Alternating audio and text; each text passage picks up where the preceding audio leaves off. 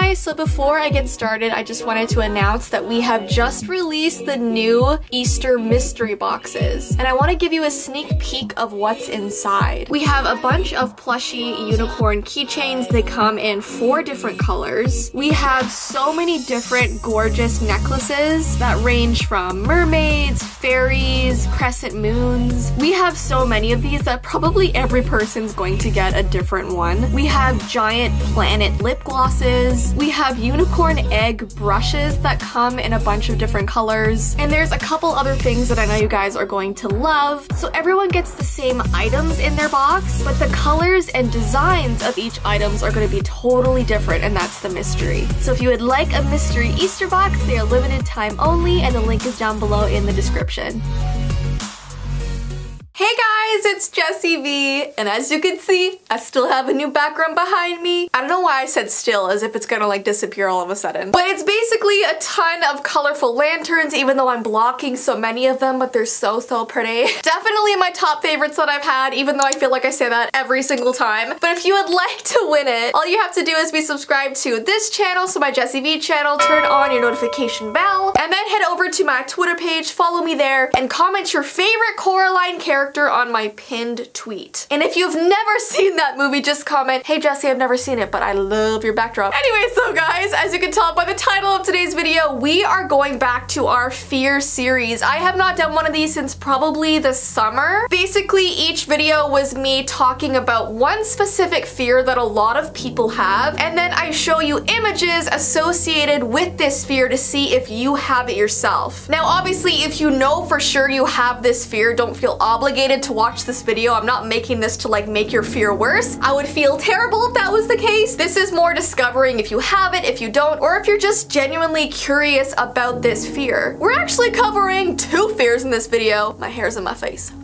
The first one is Bathmophobia. Did I say that right? Bathmophobia. And no, it's not the fear of baths. Bathmophobia is the fear of slopes or stairs. So if you have Bathmophobia, you might panic when simply observing a steep slope. So you don't even have to be on the slope to be afraid. You could be looking at pictures of slopes. You could be standing far away from a slope. You could be watching a movie that has slopes in it. Kind of like a steep drop. You're afraid. And actually, this fear is more common with animals or pets, which I found super crazy. But when I really think about it, it totally makes sense, because sometimes my dogs are afraid of going down specific stairs. And I've talked about in my other video, they're so afraid of going down the basement stairs, and those stairs are steeper than the rest of my house. So have you ever noticed your pets like stare down the stairs like, yeah, I'm not doing that? And this fear is said to really impact people's lives, because think about how many times a day you realistically use the stairs. I mean, I know for me, every single day I use them. I sleep upstairs, so to get downstairs for breakfast, I gotta use the stairs. There was this article I found while researching about this 43-year-old mother who literally has to go down the stairs on her butt because she's so afraid of standing up on the stairs. She just feels safer when she's closer to like the stairs. She even has to do it in public spaces like at the mall, at her job, and she says it's really embarrassing for her, and she's currently in the process of getting over that fear. But that just shows you that people actually go through this in the world, and it's really hard. Now, it is said that a lot of people actually go to hypnotherapy for this fear. The hypnotic state allows people to explore painful thoughts, feelings, and memories they might have hidden from their conscious minds. And it could also help people change some behaviors. So like in this woman's case, it would be the behavior of being afraid of slopes and stairs. So I'm about to show some pictures of slopes and stairs that would make people with Bathmophobia feel very uncomfortable. So if you know this is gonna freak you out, maybe don't look at the pictures, but if you're unsure or if you're just curious, continue watching. I never show anything like crazy or terrible. It's just sort of examples of what the fear is. And I'm actually terribly afraid of heights, so some of these might actually affect me more than I think they will. So this is the first picture. It's stairs and lookouts on this mountain. I'm not really sure where it is. These are definitely too steep for me. I would not be able to do this, especially because it's high up. This next one is the basement stairs, kind of like what I talked about before. I'm actually not afraid of going into my basement. It creeped me out as a kid, but I could definitely still do it just fine. But as you can see, there's like a creepy monster under there. The next picture is twisty stairs going up to what looks like a lookout or something like that. I'm actually not too bad with stairs that twist around because they're not really going straight up, but I feel like I would get super dizzy after a little while. Okay, these ones. This is the one that really freaks me out. It's just because these stairs are kind of like wedged in between this crevice of this giant mounted rock. I just feel like they look so unstable, and I personally would feel so scared going up and down them. But like, everyone's different. This might make someone so excited to go there. All right, here's a picture of an escalator going down. I know when I was a kid, I was terrified of escalators. It just freaked me out that stairs moved. You know what I mean? All right, I don't know why this picture is in here,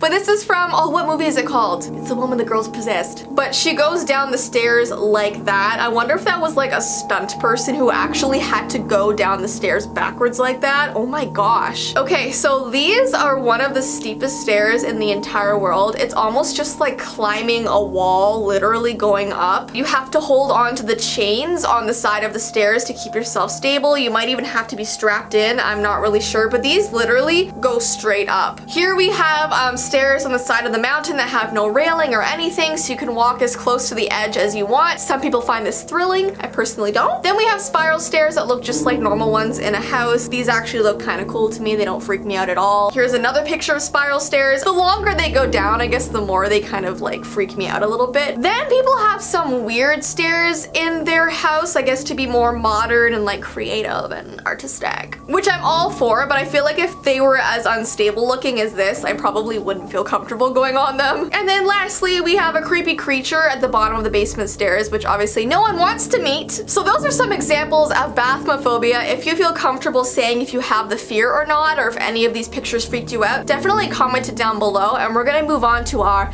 next fear. Alright, this next fear I'm gonna have trouble pronouncing, I just know it. It's called acmophobia. Acmophobia? Acmophobia? Acmophobia is a phobia of sharp, pointed objects. Those affected by acmophobia will feel anxious, worried, and fearful around any object that is sharp and could cause harm. This could include pencils, pens, needles, pins, scissors, and other common household items. And the problem with this fear is that a lot of people are afraid to go to doctor's offices or get their blood taken because of this fear. I used to be very afraid of getting my blood drawn, to the point where my parents would have to drag me on the floor to the lab because I would not go. And I've been really sick all my life with different things, so it was very important for me to get my blood drawn. I would sit on the floor and be like, well, drag me because I'm not walking there. I remember my mom one time pulling me to the lab to get my blood taken, and I was screaming and pulling away and like calling for help, and this man had to be like, are you being kidnapped right now? Do you need me to help you? And I was like, no, I don't want needles. And I was literally like 14. Like, this has been a lifelong thing for me. With me having Lyme disease now, I actually have to get my blood taken every single month. So I feel like I've gotten more used to it, but I still have a meltdown every time I'm there. Maybe not as much as I used to because it's so like routine for me now, but I definitely have this fear, no doubt. Sometimes you just have to think like, what's worse? Your health getting terrible, or you just getting a needle for like 20 seconds. Some people with this fear are even afraid to cook and be in the kitchen because, as you know, when you cook, you're around a lot of sharp things and people are just afraid of being even near them. But I'm gonna show you some picture examples of this fear. So like I said before, if you know you have this, don't feel obligated to keep looking at the pictures. You don't have to subject yourself to that. But if you're curious or just wonder, continue watching. Okay, so this first picture had to be there. It is the one from Sleeping Beauty. She's actually my favorite princess ever. This was the only part of the movie that really bothered me. When I was a kid, I'd actually close my eyes at this part because I couldn't, it just freaked me out to see her finger being pricked by the spindle. So if you were a kid and this part actually bothered you, you might have this fear like I do. Okay, woo. People putting things near their eyes freaks me out. We actually did a fear like this probably 6 months ago, but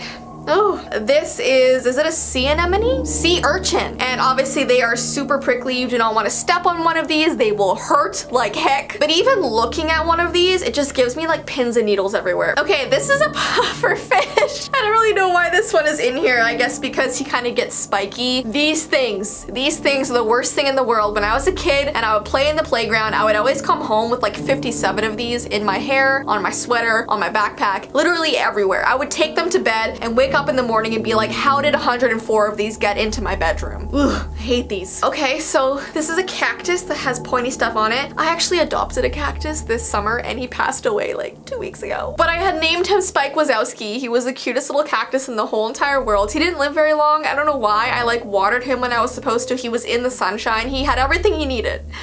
He didn't make it. But it always freaked me out when I got close to him because he was really spiky, but I still cared for him very much. Sharp, sharp pencils. Okay, I don't know about you guys, when I was a kid, I like to use pens more than pencils, but when I had to use pencils, I would make sure they weren't like sharp to the point of this. I would make sure they were just sharp enough that I could use it because I feel like when they were super sharp, they would just break anyway, you know? And then you have animals that are prickly like porcupines. I actually think they're very, very cute. You have some sharp architecture, which I feel like makes me uncomfortable to look at, but I definitely am not like afraid of sharp architecture. But yeah, those are all of the examples I'm gonna give of that fear. And definitely comment down below if you have it or if any of these pictures made you think that maybe it freaks you out. But definitely let me know if you want me to continue this series because there are so many fears. I think there's like hundreds of fears that are weird, but a lot of people have them. So if you want me to continue this series, definitely give this video a thumbs up and let me know. But I hope you guys have an awesome rest of your day and I will see you in my next video.